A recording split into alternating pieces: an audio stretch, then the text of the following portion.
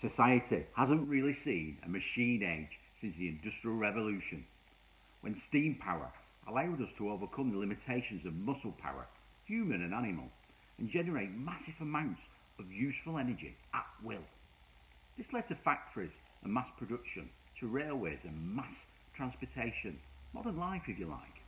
It was the first time our progress was driven by technological innovation.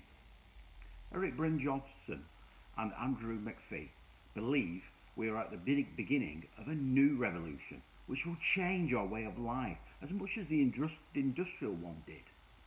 The second machine age focuses on AI technology, on how new groundbreaking digital technologies will change our economy, discussing how we'll have to develop new business models, new technologies and new policies that will amplify our human capabilities.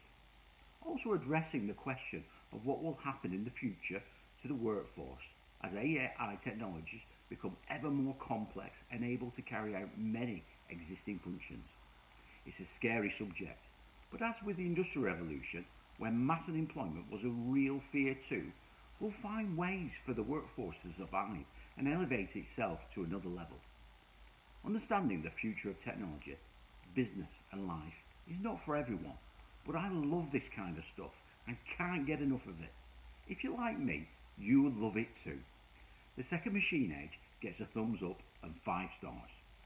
You can watch all our business book reviews at mytotaloffice-solutions.co.uk/business-book-reviews. Thank you for watching. Any questions, please connect and message me.